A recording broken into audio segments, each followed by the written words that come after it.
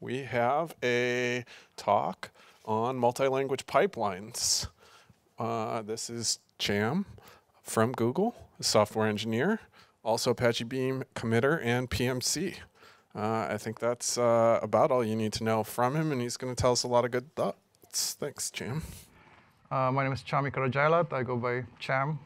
I'm a software engineer at Google, and a committer and a PMC member for Apache Beam since its beginning, like 2015. So I'll be talking about multi-language pipelines, which is a unique feature offered by Beam that will make your software engineering team more efficient. So let's start with a little bit of background. So Apache Beam provides you a number of SDKs, right? SDKs offer you a number of things. So primarily, it gives you the APIs for developing your data processing pipelines. Beam SDKs also give you a number of transforms. These include, for example, sources and sinks available in Beam. And the SDKs are also responsible for taking your data processing pipeline and converting into a format that is understood by Beam runners.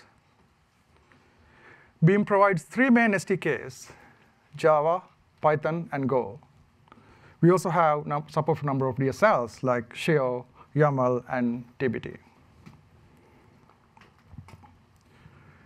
Beam also supports a number of runners. One of the tasks runners do is optimizing the execution of Beam pipeline. So when you submit the pipeline to the runner, it may optimize it in certain ways. And it's also responsible at the end for executing your Beam pipeline.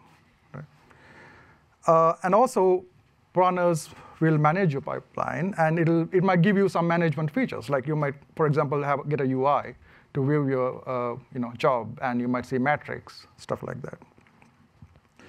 There are different runners in Beam with different execution modes.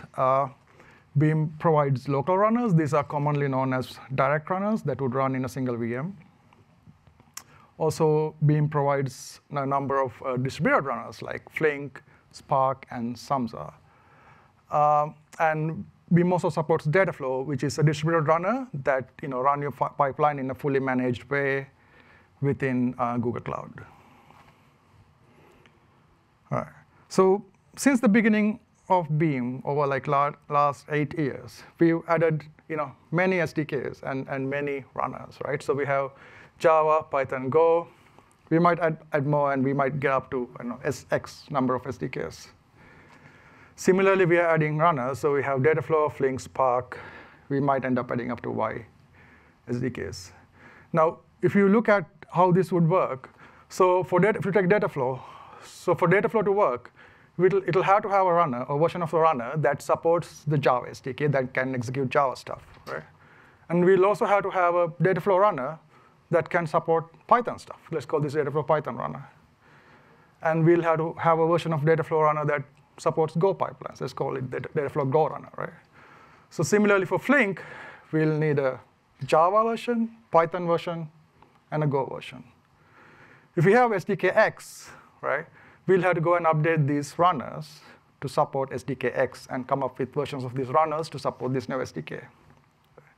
And if we keep adding runners, when you come to runner Y, we'll have to have a version of Java version of that, Python, Go, up to X. So you can see how this whole ecosystem can get quite complicated with this number of runners and SDKs that we have to support. So to simplify this whole thing, a number of years back, we came up with something called Beam Portability Framework. The whole idea was to take this quadratic ecosystem, X times Y ecosystem, and convert it into a linear ecosystem in the order of number of runners. Right? So with the portability framework, for Dataflow, you just need one Dataflow portable runner. This can support Java, Python, Go, and it's guaranteed to support any future SDKX. For Flink, similarly, you just need one Flink portable runner. It can support Java, Python, Go. It's guaranteed to support future SDKs. In the future, when we add runner Y, we can add it in such a way that it supports all available SDKs, and also guarantee that any future SDK will be supported this runner, right? So we only have to maintain linear number of combinations. It simplifies our whole ecosystem. So let's talk a little bit about how the portability framework works. I want to talk about two aspects, the job submission and the job execution. So when it comes to job submission, you would start with your favorite SDK. You'll define your pipeline using this SDK. And the SDK will take the pipeline and will convert it to a SDK and runner agnostic definition using something called the Beam Runner API. This is a standard API available in Beam. And the end result will be a proto-based standard pipeline definition that's agnostic of the runner or the SDK. Right? And after that, you can submit it to a portable runner. For example, if you're using Dataflow, you'll be using Dataflow Runner v2, or you can use Portable Spark or Portable Flink, right? And for submission, also you'll be using a special standard service called the job service, which will be used to submit your job to the runner. So before going further, I want to explain this concept of Beam environments. So Beam uses environments to execute Beam UDFs. These are things like do funds, combine funds, etc. And the runner can choose which set of environments they support. But they are well defined in the Beam Runner API proto. So we predefine what are the types of environments available in Beam, but the runner is free to choose a subset of these and say, OK, these are the types of environments I support. An example environment could be a Docker container. So that would be the Docker environment type, and that will contain your SDK. Or it can be a native process that can execute user code. Right? So with that, let's look at the job execution part of the portability framework. So as I mentioned, you will use the SDK to convert your pipeline using the runner API to a standard format, and you would submit it to the runner. And once the runner gets this pipeline, it'll usually do some optimizations. For example, it might take some of your steps and build few steps to optimize execution within machines, right? And then the runner would go ahead and deduct a set of bundles, SDK bundles, from your pipeline. And each bundle will consist of some of your data and some of your computations. And this data could either be like some of your initial input data, or it could be some intermediate data that's generated while executing the pipeline. Steps will be like some set of steps that you defined within your pipeline, right? And once the runner define these environments, what it'll do is it'll, in its workers, it'll go ahead and start up these Beam environments, and it'll start executing these bundles in the environments it starts up. So usually, Beam runners don't just use one machine. They are distributed systems, so they'll use a bunch of machines. So this is what will happen in each machine. So commonly, you'll have like some common runner component that's responsible for like orchestrating the whole execution that will send parts of work to these workers. And within each worker, you will have a component of the runner running, right? And also within each worker, you will start up these environments. Now, once some work comes to a worker, that worker can figure out the set of bundles needed to execute that part of work, and it'll use the SDK environment to execute these bundles.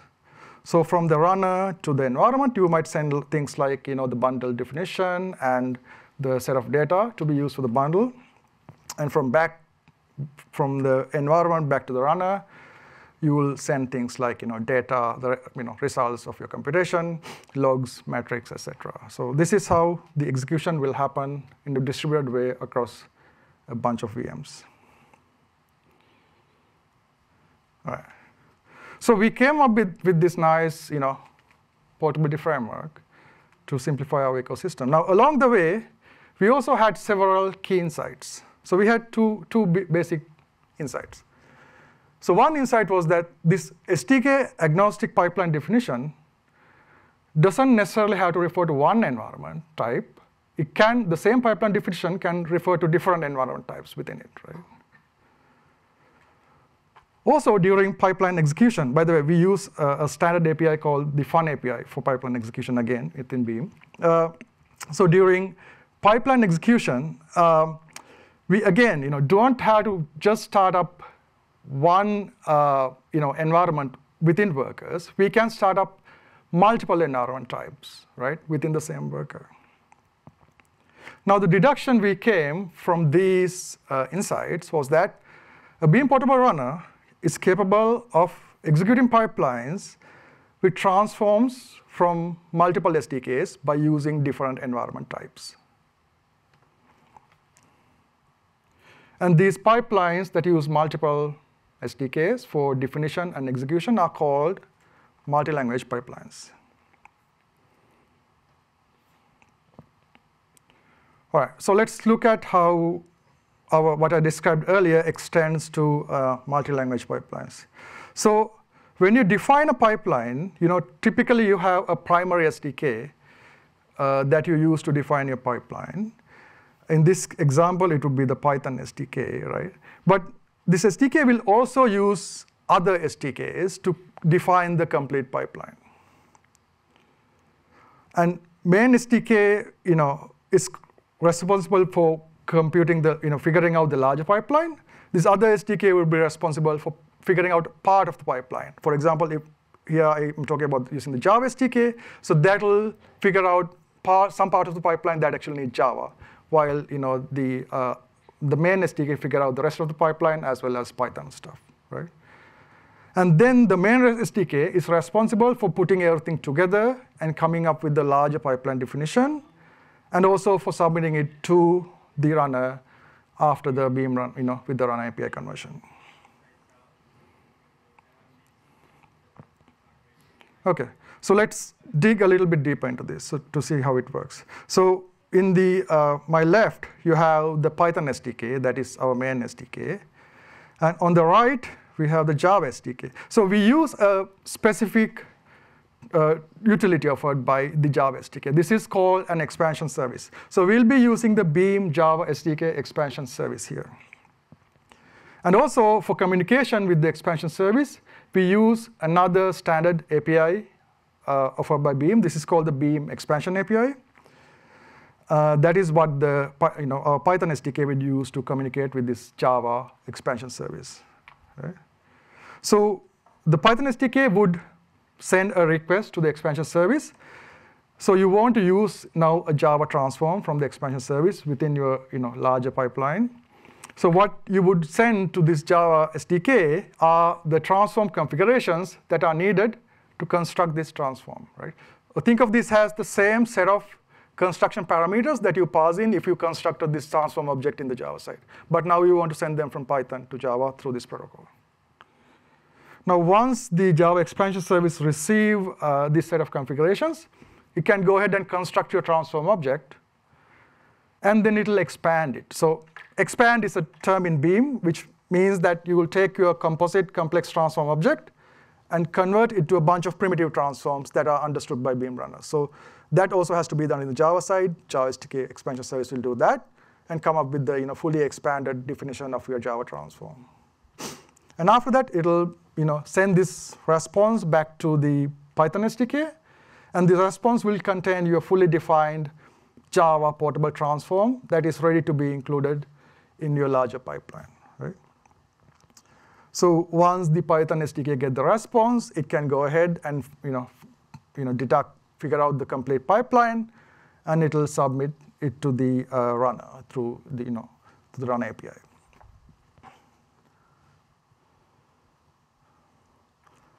Now let's talk about how this will work in a worker, right? So this is the job execution part. Now, similar to the case I mentioned earlier, the runner would be sending work to each worker. Now, once a worker, the runner component within the worker, gets the work to execute, it will again go ahead and figure out the set of bundles. Now, we figure out these bundles in a way so that each bundle will only need one environment, right? So the runner will have a bunch of bundles to execute, and it will also start up multiple environments. So it will start up a Python SDK environment as well as a Java SDK environment within each worker. Now, the runner will have a bunch of bundles. Some of these bundles will be for Python, other bundles will be for Java.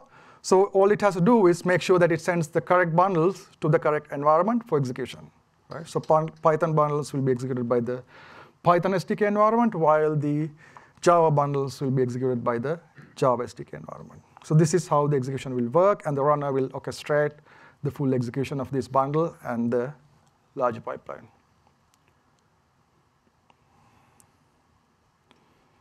All right, so I hope that gave you a brief idea of how multi-language pipelines work.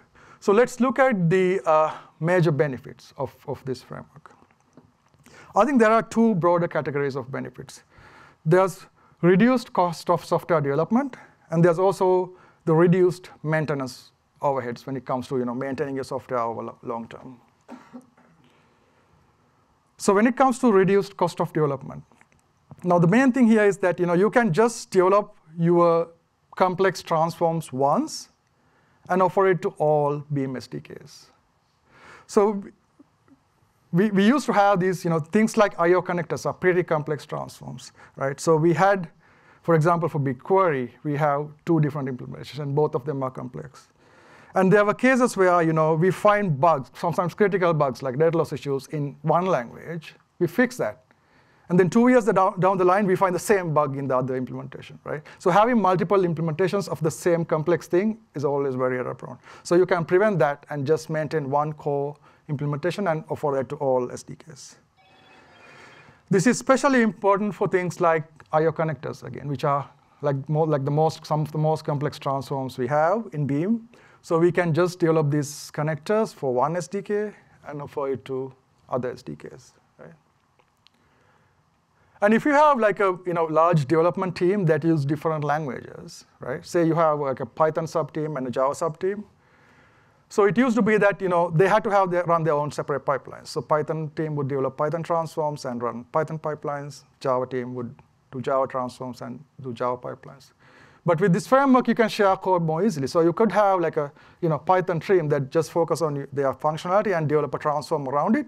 And they can just share that transform with the Java team, and they can just use that from their Java pipeline, and vice versa. Right? So you can share your team code more easily. And also, when we introduce new SDKs to Beam, or if you want to define your own SDK, you can do that with very easily. You don't have to go and add new I/O connectors or other core transforms. So you can just use available transforms. All you have to do is the core part of the SDK that bind everything together, and you're good to go. So you have a new SDK.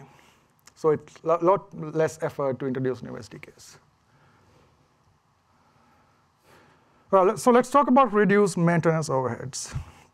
So as I mentioned, there are no more complex implementations, no more multiple implementations for complex transforms. So you just have one core implementation. You offer that to everybody. If you fix something, you fix in that core thing.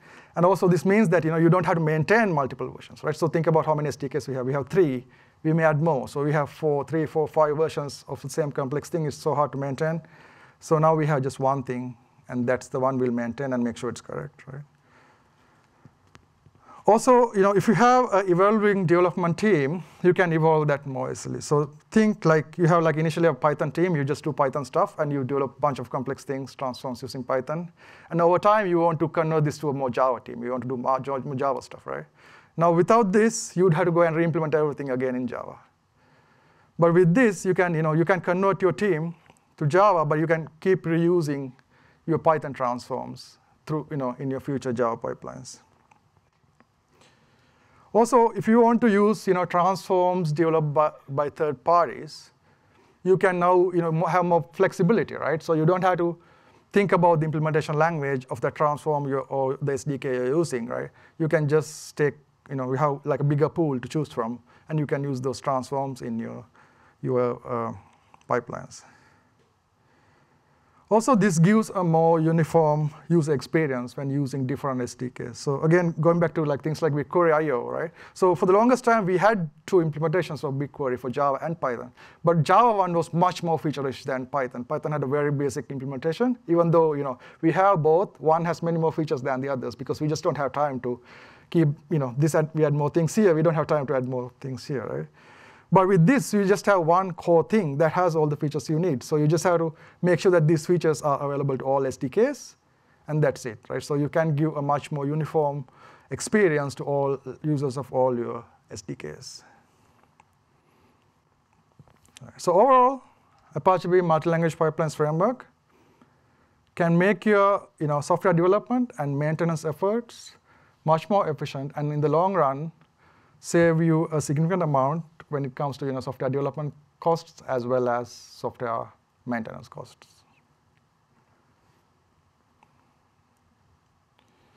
All right. So with that, let's look at some example pipelines and see look at the APIs and try some demos to try them out.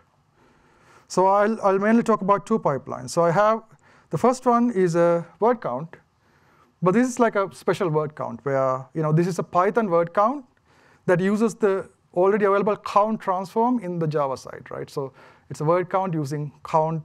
The count per element is a Java transform in Beam. We are just going to use that from Python.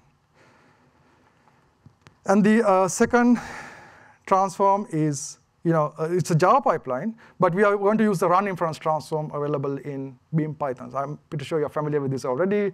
We talked about this in the keynote. So we'll try to use the run inference transform in a Java pipeline. All right. So first one, using Java from Python, right?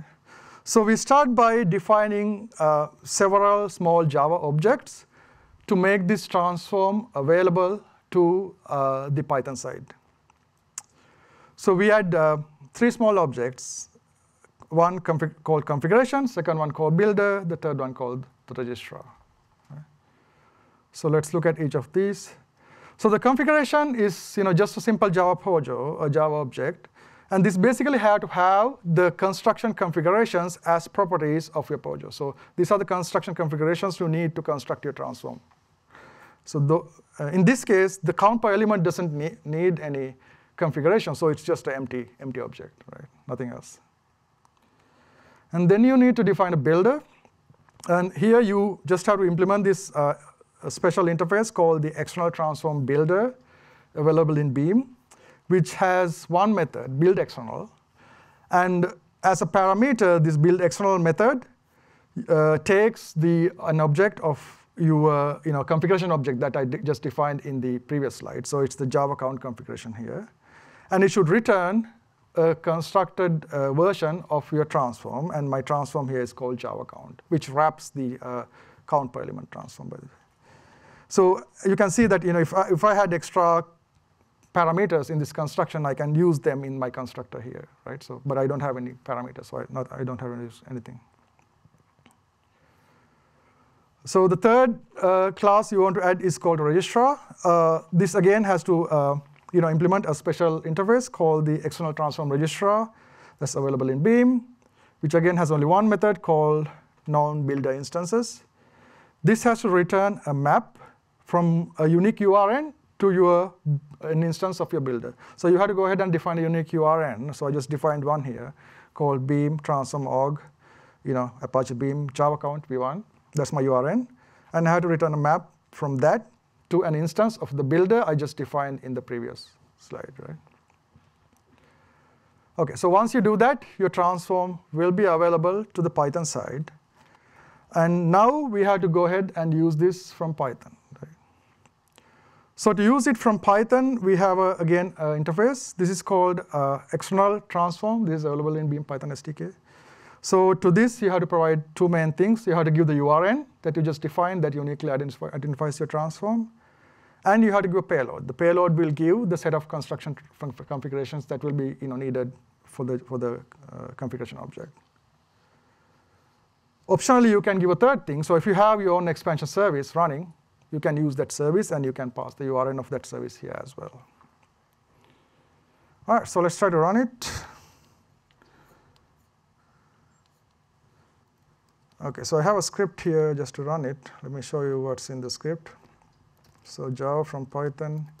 We are going to use Beam's direct runner here to run this locally. OK. So I start by deleting my previous output. And then I start my expansion service here, right? So I need a Java expansion service. I use it using this command, java.jar, java-jar, Beam example multi-language, which contains my transform. This is a standard example available in Beam, so it's already released in that jar. And I have to give a port, 5001. Right? And then here I'm just waiting a little bit for it to start. And after that, I run my pipeline. And this is my Python pipeline, which is defined in javacount.py. And I give it the runner, the environment type. I want to start up Docker containers here, and my input and my output. And the expansion service, I just give the port I just started here, right? So just run it.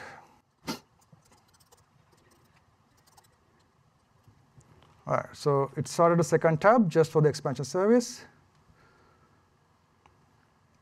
All right, so it started the expansion service. So this gives you the set of transforms available in the expansion service. And on top, you see the count transform, right? So this is what we made available. It's available in the expansion service. And I can use it from my pipeline.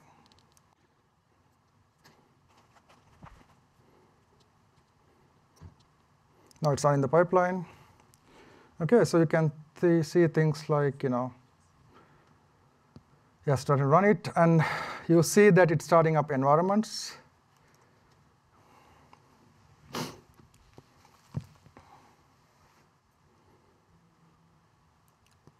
All right, so you see that it's starting up Docker environments using Docker containers. All right, so it just finished. And I can use this to see my output.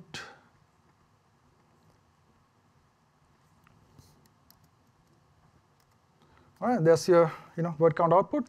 It's a word count, but the special thing is use the Java count from a Python pipeline. All right. So let's go back to the slides. All right. Now, as you saw, we had to do few extra things just to use the Java transform from Python. And we want to make this even simpler. Right? So we came up with several utilities and tools to make this even simpler for you. One thing we came up with is called wrappers. So we defined wrappers in the pipeline language to hide this base API and give you a much more nicer API, right? So for example, if you look at the Kafka.py available in Beam Python, you will see that it has two transforms, a Kafka read transform and Kafka write transform, and give appropriate parameters, right? That's all you need to know. Underneath, it uses this base API I just mentioned, and it'll also start up the expansion service for you. So it'll automatically start up the expansion service. It'll use the correct URN, use that, get the response, shut it down, and attach it to your pipeline. So you don't have to, with the wrappers, you don't have to know anything. You just have to use Kafka read, Kafka write. That's all. Also, now I also mentioned that you have to define several classes to make your Java transform available to Python and other languages. We also wanted to make this simpler so that you don't have to define these. We came up with two ways to do this. So if your Java transform is created using the standard builder pattern available in Beam. So we have a way we define transforms in Beam. It's a version of builder pattern where we define a builder method with parameters, as well as a constructor to construct. Then we configure it using builder methods. So such transforms can be directly invoked from Python without adding any Java code, right? So you can just say builder method, so construction, builder method, builder parameters, etc., and just give the name of the transform Java class. That's it. And also, if your transform is a Beam schema-aware transform, this is another standard way to define transforms in Beam using a Beam schema-based configuration. So if your transform is defined that way, again, you can directly use that from the multi-language pipelines framework without any extra Java code. Now, if you're interested in that part, which we highly encourage you to go that way, we have a separate talk today in the evening by Ahmad just on using schema-aware transforms from multi-language. So please attend that to learn more about that part. All right. So let's look at the flip side here. Now we want to use Python from Java, right? So for this, we offer an API in Java called the Python external transform. And this takes one primary parameter, which is called name here. So name should be the fully qualified name of your Python transform. So it should be module plus the class name of your Python transform. Or it can just be a callable. So it just has to be something that returns your transform object. So it can either be the full qualified transform module and the path, or it can be a callable that returns an instance of your transform object. Either is fine. And this can be used to use your Python transforms from Java sets. So you will say Python transform.from name, give your transform name. And if you want, you can give additional things, right? So if your callable or the constructor needs args or keyword arguments in Python side, you can specify them through Java here, as with keyword args and with args. And also, if your transform needs extra Python packages, these could be either PyPy packages, or they could be like just local packages available in Beam. You can just give them directly through Java API here. You can say, in this takes a map, so you can give a bunch of dependencies that you need in the Python side. And nice thing is, once you specify those packages, they'll be available both to expansion as well as to runtime. So you just have to specify it once here. You give a new package, it'll be available during expansion as well as execution for the workers. All right. So let's look at how you would use the run inference from Java side. So here, there's a callable for using this transform. It's called Apache Beam ML inference, run inference from callable. So that's what we are going to use this in this example. And we need a couple of extra packages here. We need the scikit-learn package as well as pandas. So we give them here. We give output coder. This is the order of the output type that this transform generates. And you'll again learn this in the keynote, so I don't have to explain this more. For the run inference, you need a model handler that you can directly pass here. So I'm using the standard model handler available in Beam Python SDK for called sklearn model handler NumPy. So that's why I use here. And also, you need your model, right? So you give the URI of your model again as a parameter. All right, so let's run that as well. Let me shut this down.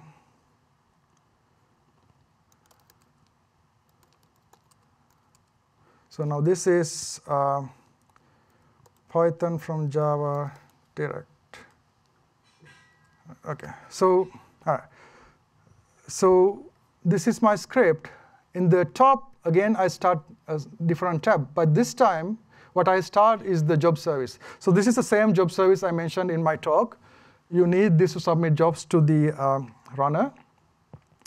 I did not need this in the Python pipeline, because what I'm using here for the Java pipeline is the Python version of direct runner, right? So it's kind of confusing, but we have Java pipeline using Python transforms run using a Python portable runner implementation, right? So I need the job service for this. I started this up. But I don't have to specify expansion service here, because this Java API would automatically start up expansion service for you. So it'll start up a Python expansion service, and it'll use that, and it'll shut it down. Right? And this is my execution. I use Maven to execute my Java pipeline. And portable runner would be my runner type. So let's run that.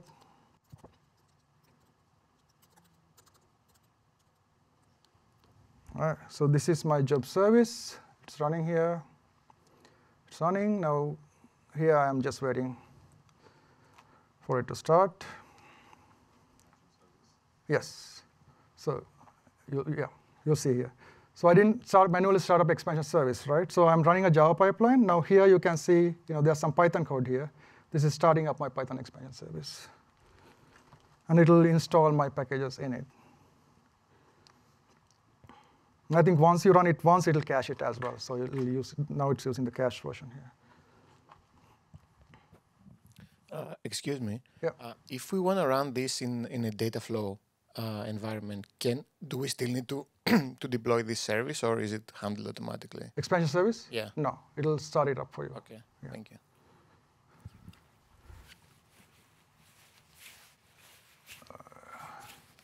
OK, I think my network is just too slow to start up the expansion service. So it was waiting for the expansion service to start here. I'll try it once, but again, this is a standard. Let me kill it.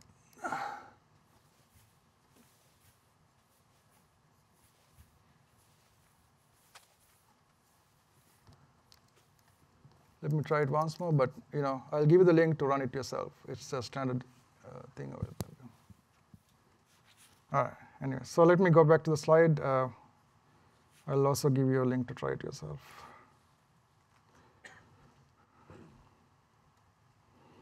Okay. Now, similar to Java, similar to Python, we also give some simplifications for you to you simplify your Java, simplify the process of using Python stuff from Java, right? So the key thing we provide here is wrappers. So some of the key transforms available in Beam, like run inference, we have wrappers for them in Java so that they can easily be used, right?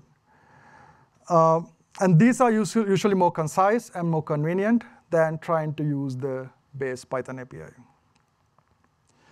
So for example, for run inference, there's already a class in Java called runinference.java. So you can, using this is simpler than trying to use the base API for run inference. So for example, here you can say runinference.off, and you can just pass it the model handler. You don't need to give a callable, for example, and just use that. And also, you don't have to give things like extra packages, right? So it'll look at the model handler, and it'll figure out the packages it needs, and it'll install these extra packages for you automatically. And then you just you have to give the model URI as well. But using this, it's simpler than using the base API and configuring everything yourself. All right, so I have a third dimmer again. All right, that might not also work, but we can try that.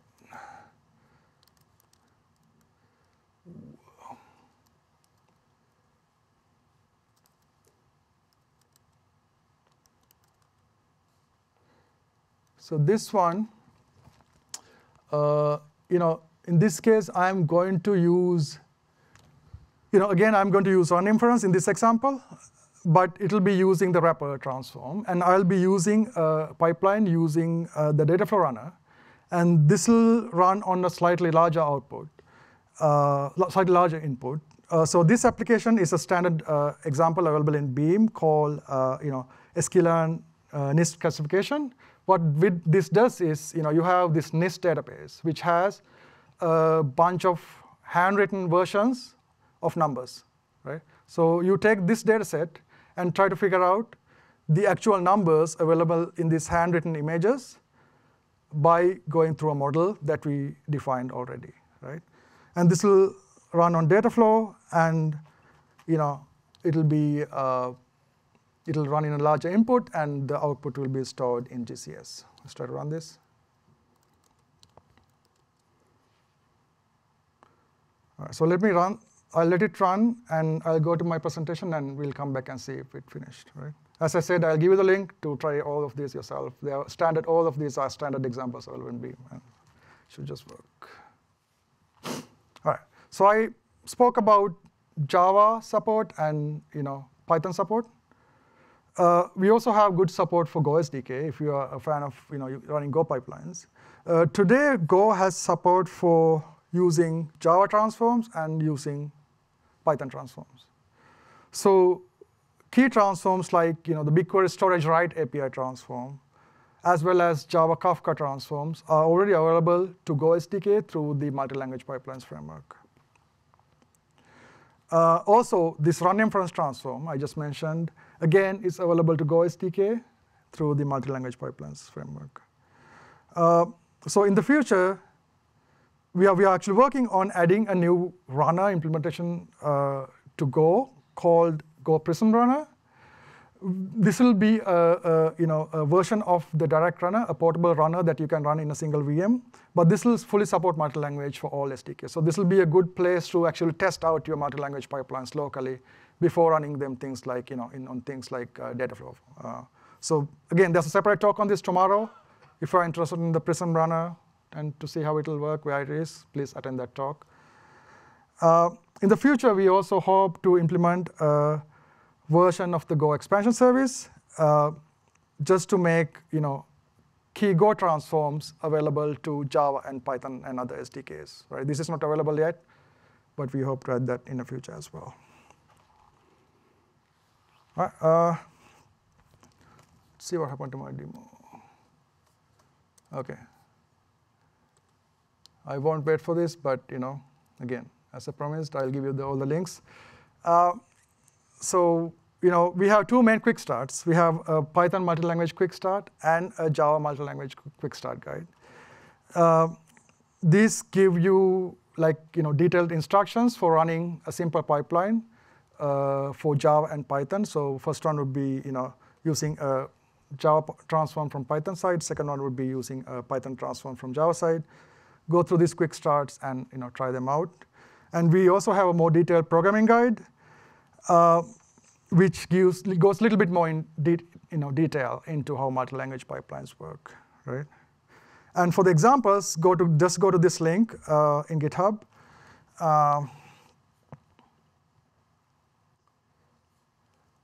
So it has the documentation you need, like all the Maven commands you need to run, for example. So you can just try them out. This is and on top you will find the Java. Here you find Java and also Python examples here. So this is the Java account, and we have the sklearn one. You can try them both, and they should work. And give your feedback to the Beam community.